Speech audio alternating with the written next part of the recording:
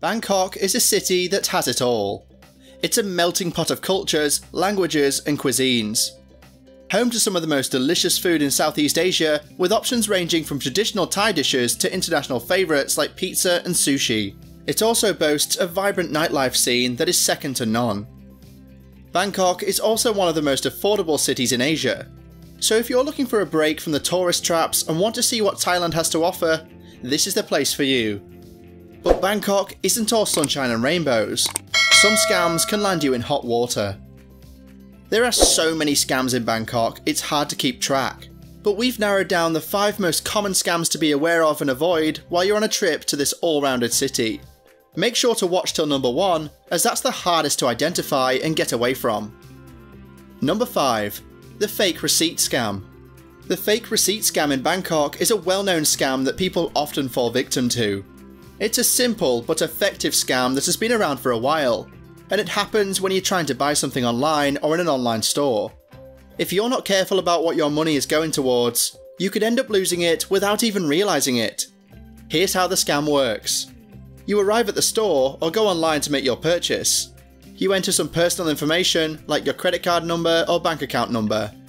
You pay for the item using whatever method of payment you choose, cash on delivery, credit card, PayPal or whatever else, and then leave with the product in hand. The next thing you know, the price of the product has gone up by several $100s. What happened? Well, this is where things get tricky. You didn't purchase anything from the store or website.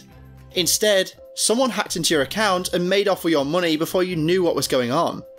That's right, someone else used your information as they thought they were you. And now they can use that same information again to steal more money from other people who don't know about it.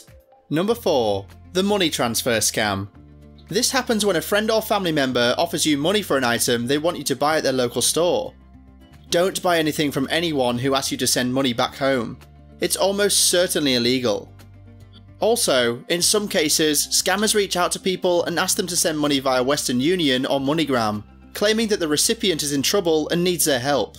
The scammer will then take the money from the victim and tell them that they need to pay a fee or get it back within an hour.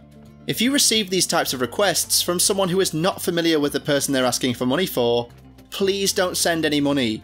If you do send money, we recommend using a different payment method like PayPal, so there are no issues with getting your money back if something goes wrong. Number 3. Fake Angkot taxis. You're walking along the street when a friendly looking taxi driver approaches you and says that his car broke down and he needs to get to the airport ASAP. He's probably just someone who saw your phone light up at an intersection and thinks you'll be willing to help them out. Don't do it. Just walk away from him peacefully.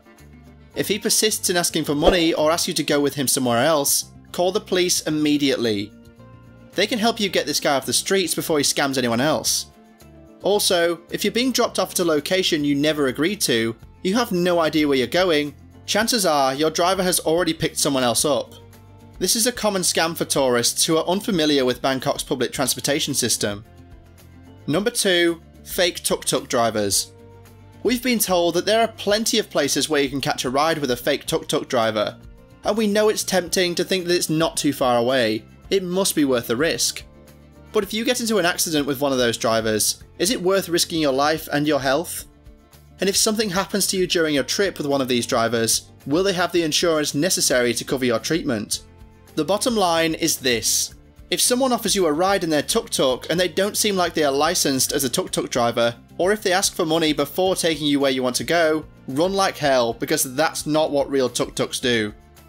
Number 1. The I'm lost scam. The I'm lost scam is where someone will approach you and ask if they can talk to you for a moment. They'll usually be in a good mood and try to make a conversation with you before asking if they can use your phone or computer to find their way. It sounds like a harmless request, but it's a great way for scammers to trick people into giving up their personal information, or worse. If someone asks for help finding their way, it's best to say no. If you have time, give them directions or offer them some help. But if it seems like they're having trouble finding their way on their own, saying no is best. Hopefully, these 5 things to be aware of and avoid in Bangkok will help keep you safe and secure during your visit. Make sure to use all these tips, which will help you navigate the city as a more informed traveller. Have a safe and sound trip to your destination.